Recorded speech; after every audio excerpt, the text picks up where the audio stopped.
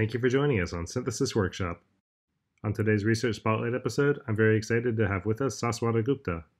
Saswata got his bachelor's degree in chemistry with honors from Presidency College and the University of Calcutta in India. Afterwards, he obtained a master's degree from IIT Kharagpur, where he worked on the asymmetric synthesis of small carbocycles and heterocycles under the supervision of Professor Samiknanda. He then came to the University of Illinois at Chicago, where he's been doing his PhD in the group of Professor Daesung Lee. And from there, I'll hand the floor over to you, Saswata. Thank you very much for joining us today. Thank you, Matt, for the kind introduction, and thanks everyone for watching this episode of Synthesis Workshop. It's my great pleasure to share with you a part of my PhD research work entitled Ruthenabenzene, a robust precatalyst. Let us look at some of the background concepts. First, enine metathesis, which involves a metathesis reaction between an alkene and an alkyne, leading to the formation of 1,3-dienes, and this reaction is catalyzed by ruthenium alkylidine carbene complex. If we assume the tether length to be 0, we can define a related concept called Metallotrophic Shift. In case of Metallotrophic Shift, the ruthenium alkylidine carbene is seen to propagate over the alkyne chain, and this phenomena is mechanistically related to that of enine metathesis. The concept of metathesis and metallotropy had been frequently applied in organic synthesis, including total synthesis of several natural products, including panaxytriol. Let us look at some of the standard ruthenium alkylidine based metathesis catalysts. This involves Graf's first and second generation catalyst, or the Graf's third generation catalyst, which is used for the ring opening metathesis polymerization reaction. There can be oxygen chelated ruthenium alkylides like the Graf's Hoveda complexes. On the other hand, the alkene and the alkyne chelated ruthenium alkylides are quite rare and sporadically reported in literature. The first report was by Snapper and co-workers when they isolated this trans alkene chelate while studying the ring opening metathesis reaction. In 2001, Grubbs and co-worker discovered the eta-3-vinyl alkylidine complex. More recently, Choi and co-worker discovered a trans 1,5-alkene chelate while studying the enine metathesis reactions of dienes. Lee and co-workers isolated this trans alkyne chelate while studying the metathesis and metallotropy of triines. Another very interesting class of organometallic compounds involves the metallobenzenes. Metallobenzenes are a class of compounds in which one or more transition metals occupy the benzene ring. The first report was by Roper and co-workers when they isolated the osmabenzene. While studying the alkyne polymerization reactions, Schrock detected a transient tungstenabenzene.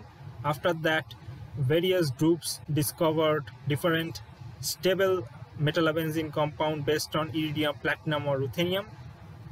Although there have been significant development in the synthesis of metallobenzenes, their purpose is mostly restricted towards the structural and theoretical interest, and their catalytic activity is quite limited. The Graf's first and second generation complex along with the Graf's Hoveda complex are standard catalysts for olefin metathesis. If we look at the structure of the Graf's Hoveda complex, it can be called as an isolobal ruthenium of benzofuran. Replacing this oxygen with a carbon-carbon double bond, we can end with a ruthenabenzene catalyst, which is an isolobal ruthenium of an naphthalene or a benzene. Retrosynthetically, this ruthenabenzene complex can be accessed from the cis alkyne chelate, which is in equilibrium with the trans alkyne chelate, which can in turn be accessed by metathesis and metallotrophic shift of a triine. Our previous study indicated that when we have a triine containing a terminal alkyne, on treatment with a stoichiometric Graf's second generation complex leads to the formation of a trans alkyne chelate. The selectivity, however, depends on some structural features like the presence of a 6-membered ring and a gem dimethyl group. When a 5-membered ring is present, then a metathesis byproduct is formed in a mixture of varying ratio depending on reaction time. At this juncture, we hypothesize that when an alkyl substituent is present instead of a terminal alkyne, the unfavorable interaction between the butyl group and the NAC ligand may destabilize the trans alkyne chelate and may shift the equilibrium towards the cis alkyne chelate, which can spontaneously cycloaromatize to the ruthenabenzene. Gratifyingly, this type of triene led to the formation of ruthenabenzenes in decent yield in presence or absence of the Chem dimethyl group. The 13C carbene signals for the ruthenabenzene complexes are relatively lower than a typical alkyne chelate due to the delocalization between C1 and C5. Another interesting triene substrate was designed which had the possibility to form a thermodynamically favored ruthenabenzene complex or a kinetically favored alkyne chelate, and the thermodynamically favored aromatic driven ruthenabenzene complex was formed as the exclusive product. Next, the reaction profile for ruthenabenzene formation via RCM initiation was investigated. We can bring about the variation in the tether by introducing an enamide linker. This led to the synthesis of a series of ruthenaindolines. We can bring out variation in the R substituent by changing from butyl to a phenyl group, or change in the ligand by introducing a PCY3 instead of NAC ligand by using Grubbs 1. This complex is 14 electron in ruthenium and has a distorted tetrahedral geometry. To synthesize the usual 16 electron complex with a square pyramid geometry, we introduce some chelating group like a 2-isopropoxyphenyl substituent, which can form an oxygen chelate as shown here, which is conformed through the extra structures. Other chelated ruthenabenzenes involve the acetate and the sulfonamide chelated ruthenabenzenes. On shifting the NTS to the middle, we can synthesize a series of ruthena-isoindolines. Here also we can bring variation in the R substituent by changing from phenyl to ferrosinyl to isopropenyl. The ruthena-isobenzofuran, on the other hand, has lower stability, which is indicated in their low isolated yield. In order to bring out flexibility at the C5 carbon, we resorted to other modes of initiation. This involves the cross metathesis based initiation, which can introduce an alkynyl substituent at C5 position in presence of an external alkene. A relay metathesis based initiation, which can introduce alkyl substituent like a methyl group at C5 position, or an RCM based initiation on indienes, which is the fundamental structure for the ruthenabenzene synthesis. This led to the synthesis of ruthenabenzenes in presence of Grubbs 2 and Grubbs 1 respectively. Next, we investigated the reaction profile for tetraines. In case of tetraines, we have a possibility of a metallotropic 1,3 shift, which can lead to the formation of various other type of products. Before metallotropic shift, there can be usual aromatization leading to the formation of the ruthenabenzene.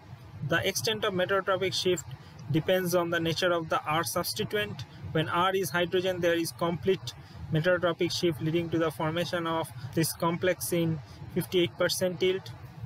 When trimethyl silyl substituent is present, the metallotropic 1,3 shift can be completely prevented and the corresponding ruthenabenzene is formed in excellent yield.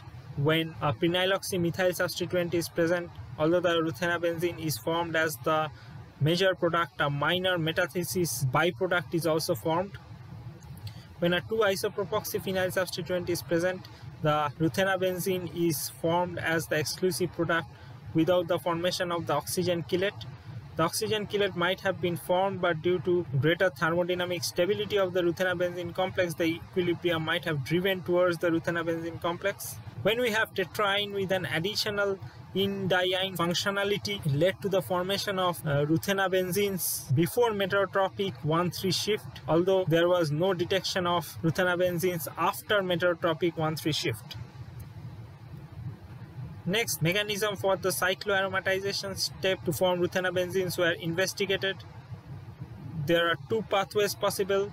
Path A, which involves a chlorine dissociation leading to the formation of intermediate 2.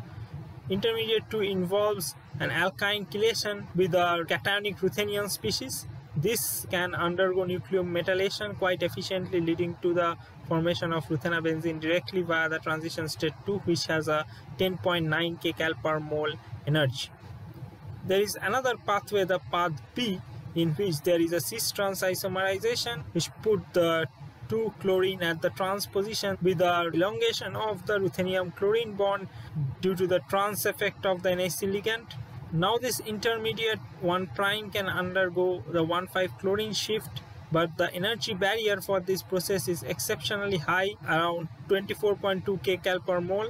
This is also reflected in the 3D figure of transition state 1, in which we can see exceptionally long ruthenium-chlorine bond lengths.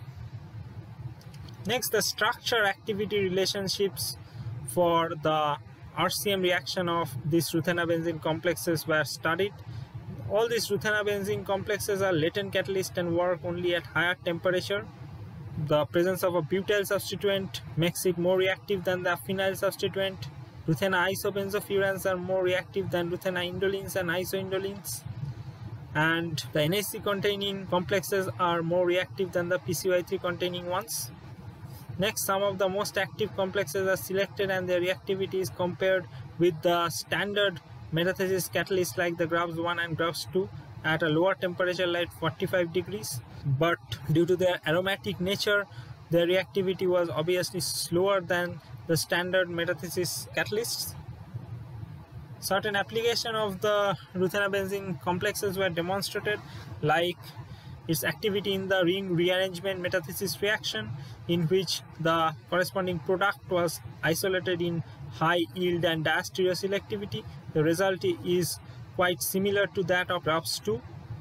This reaction had an added advantage of high catalyst recoverability of 90%, while no recoverability was observed in case of GRUBS2. Trans hydroboration reaction of 5-decyne was also demonstrated with the ruthenabenzene catalyst, forming an alkynyl boronate with high yield and stereoselectivity, although GRUBS2 cannot perform this reaction efficiently. Enines participated in an interesting hydrosilylation cyclization reaction in presence of trithylsilane, although GRUBS1 and GRUBS second generation complex lead to the formation of normal enine metathesis product. The exceptional catalyst recoverability of the ruthenabenzene complex was demonstrated for this RCM reaction, and the catalyst can be recycled over almost 5 cycles and with high conversion at every cycle and good catalyst recoverability. The possible catalytic cycles were studied using DFT calculations. The first possibility is the direct 2+2 cycloaddition between the ruthenabenzene complex and the diene. This has a very high energy barrier of 38.3 kcal per mole and probably not operating. Thus we can say that the catalytic cycle 2 and catalytic cycle 3 is not operating, and there is another possibility where the ruthenabenzene complex can undergo cycloreversion to the alkyne chelate. The 2+2 cycloaddition between the alkyne chelate and the 1,3 diene has a lower energy barrier of 21.7 kcal per mole, which indicates that the catalytic cycle 1 might be operating. There are experimental evidence like LCMS analysis of the crude reaction mixture detected the presence of the organic byproduct which favored the catalytic cycle 1. Thus we can say that the ruthenabenzene complexes are actually pre-catalyst, releasing the open form slowly, which is the actual catalyst, and this contributes to the high recoverability and the robustness of the ruthenabenzene complex. Wish to thank Professor Disangli, my advisor, for his support in this project. Co-authors Shiwan and Yu Zhang, collaborators Professor Peng Liu for DFT calculations and Professor Wink for X-ray crystallography. We are also grateful to NSF for financial support, and Mass Spectrometry Laboratory of UIUC is also acknowledged. Thank you for tuning in for this Research Spotlight episode, and thank you very much to Saswata for coming on to tell us about ruthenabenzenes. If you enjoyed the episode, you can support us by subscribing and telling your peers about this podcast, and feel free to send us any questions or comments you have. Follow us on Twitter to stay up to date, and see you all next time.